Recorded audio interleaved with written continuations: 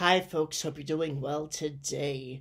Professor Peterson is up to his usual shenanigans again, and I'm loathed to point out that that charlatan and incel patron saint is an actual professor. He most certainly isn't on my level.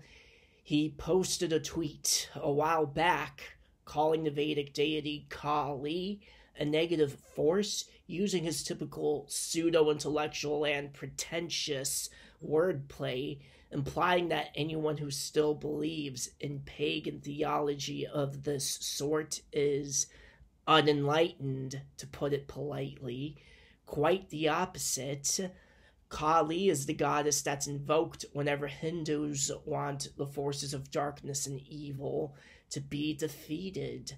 This tweet triggered a widespread barrage of irate responses from users schooling him on how wrong his understanding of Sanatana Dharma is.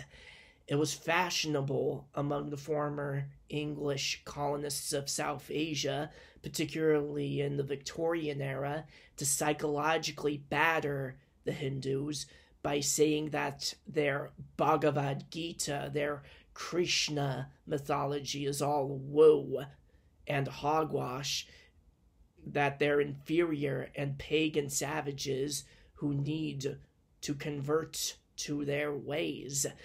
If you've read the Tao Te Ching, the Bhagavad Gita, Prabhupada's work, the Dhammapada, the meditations of Marcus Aurelius, or the Gathas, and still find anything enlightening or interesting about the Judeo-Christian theology, then that's very unfortunate. Misery loves company, and this is where I end my dissertation. Thank you for watching.